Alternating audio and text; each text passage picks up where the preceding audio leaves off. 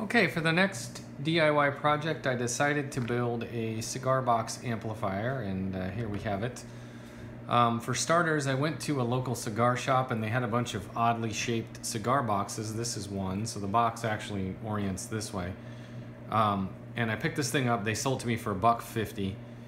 And then as I looked at it, I really didn't know what I was going to make with it. But then when I looked at it, I thought, oh, kind of looks like the shape of an amp. And I've wanted an amp to keep on the bench for testing when you're, replacing pickups in a guitar or whatever it might be. It's great to have an amp there. So I found a little amp kit, more about that in a second.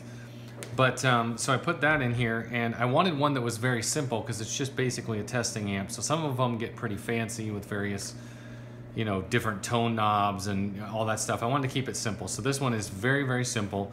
We have a on-off switch that controls the volume. You can see the LED there on the front panel. Of course, a speaker, an input jack, and then this is a high-low gain switch. More about that in a second.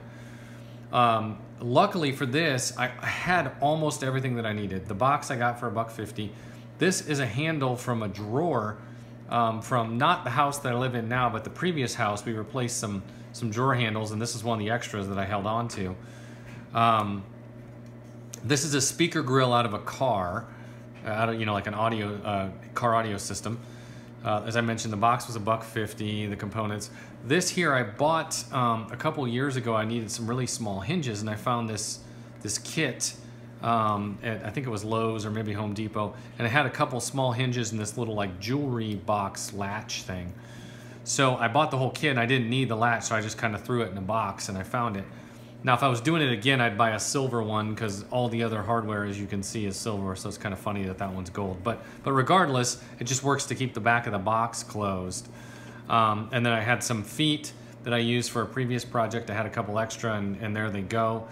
This is where the battery mounts here, are these two. But the beauty of this actually is really, really nice and compact and light.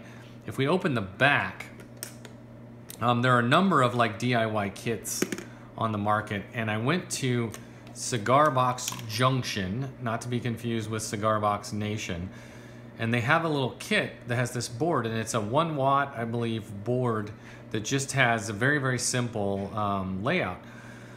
So I thought, yeah, that's simple enough, and they sell it in various capacities. You can get a completed one where you just drop it in. You can get one where everything's already wired up. You can get one with all the components. You can get one where you just get the PCB and have to solder your own components, and they've got a lot of different versions. Of course, I'm an electronics guy, so I wanted to do as much as possible. So I put this little thing together, and then you get, there's an output for the speaker, there's an input for the jack, and then there's a 9-volt battery. Hopefully you can see that in there, and a little battery clip, which you see on the bottom.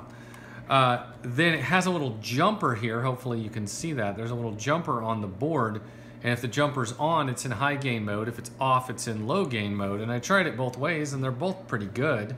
So I decided, you know what? I will just make a switch there. So I made a little jumper block harness that goes to a little single pole, single throw switch. Put a little switch on the side here. So up is high gain, down is low gain. That way you get the best of both worlds. Pretty simple. It took virtually no time. The one thing that it was missing, it did not have an LED. So I emailed the site owner for Cigar Box Junction, asked him if I could add, if there was, I know how things work enough to know that as long as you get 2 current points, you can put an LED in there. You just need, you probably need a resistor or something. So I asked him, and he had a layout already ready that he emailed me. Here's how you add an LED. So I did put that LED on the front. That's basically it for the innards of the little amp. So what happens, it's very, very simple. When you turn the knob, the LED comes on, you turn it up, and then as I mentioned before, it has a high and a low gain mode. So let's test it out with a few different instruments and see what it sounds like.